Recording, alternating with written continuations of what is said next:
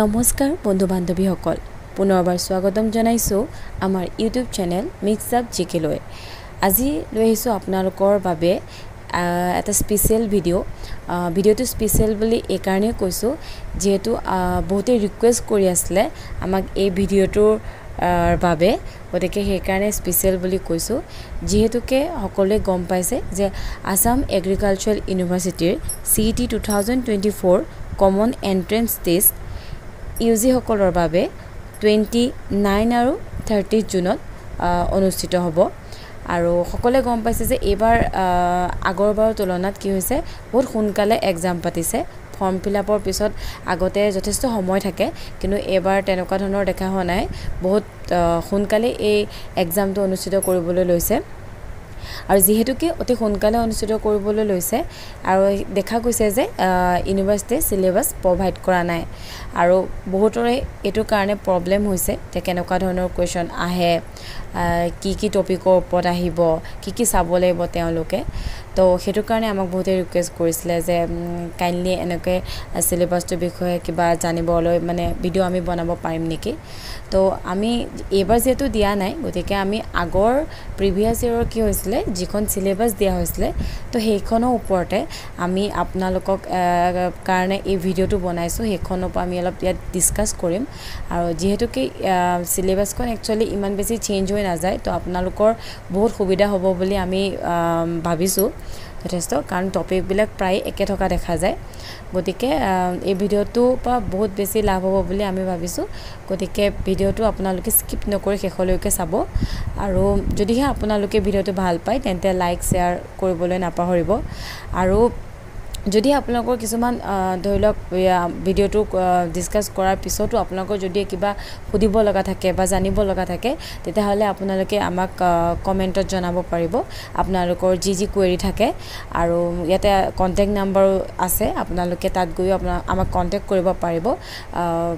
যিকোনো কথা সুধিব পাৰিব এক্সাম ৰিলেটেড তো আহক এতিয়া পলম নকৰি ভিডিওটো আৰম্ভ কৰো যিটো এনেক্সাৰ 1 বুলি মেনশন কৰা হৈছিল তাৰ পৰা আহিব বুলি কোৱা হৈছিল এতিয়া আমি সেই এনেক্সাৰ 1ত যিটো সিলেবাস আছে হেতু আপোনালোকৰ আগত ডিসকাস কৰিম দেখিছে আপোনালোক সকলোৱে এটা এনেক্সাৰ 1 বুলি দিয়া আছে এটা আছে syllabus for common entrance test এটা প্ৰথমতে আছে ইউনিট 1ত আছে physical units of measurement various system of units as a system dimension of physical quantities thermodynamic variables, laws of thermodynamics, mode of heat transfer, electromagnetic waves, radioactive radiation and their classification, application of radioactivity, use of radioisotopes as a tracer in agriculture, industry and medicine. Unit 2 আছে morphology of cell, prokaryotic and eukaryotic cells, plant and animal cells, structure, composition and function of cell organelles, cell cycle, cell death and cell renewal, tools of cell biology, membrane structure, membrane transport, Mendelian genetics, chromosomal and molecular basis of inheritance, gene interaction, spontaneous and induced mutation, economic botany, organization of animal tissue, respiration, digestion, absorption, general physiology of animals. Next unit 3 আছে general characteristic of viruses, bacteria, fungi, algae, yeast, molds and their economic importance, control and food safety, microbial growth and nutrition, microbiological standards, general principles of food preservation. Unit 4 আছে the gas laws, concept of acid, base, pH and buffer, types of solution, solubility and factors affecting solubility, chemical bonds and the force involved, electrophilic and nucleophilic reaction, aliphatic and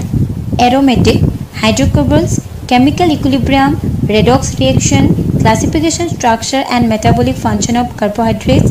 lipids and proteins, enzyme structure,